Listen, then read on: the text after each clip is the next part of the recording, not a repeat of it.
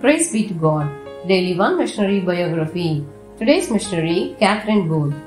Date of birth 17/1/1829. Date of death 4/10/1890.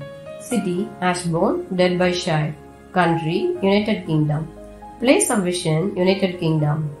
Catherine Mumford was the daughter of John Mumford, who was a carriage builder and an occasional Methodist preacher. Catherine received a strict evangelical upbringing and read the Bible 8 times even before she turned 12. During her adolescence, she suffered from spinal curvature and incipient tuberculosis, due to which she had to spend many months on bed rest. However, she kept herself busy reading the writings of Charles Finney and John Wesley.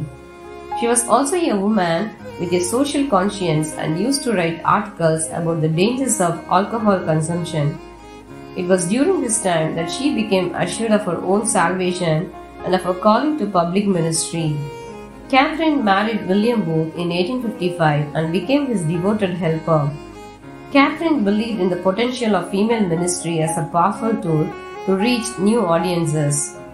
Convinced about women's right to preach the gospel, she started preaching in 1860.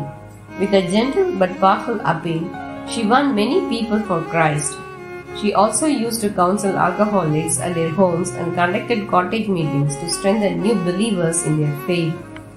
In 1865, William founded the Salvation Army and Catherine took up the leading role in the organization. The couple worked tirelessly to bring the gospel to everyone. She mentored the young female members of the Salvation Army, known as Hallelujah Lasses, who preached in the streets and provided social care to the poor.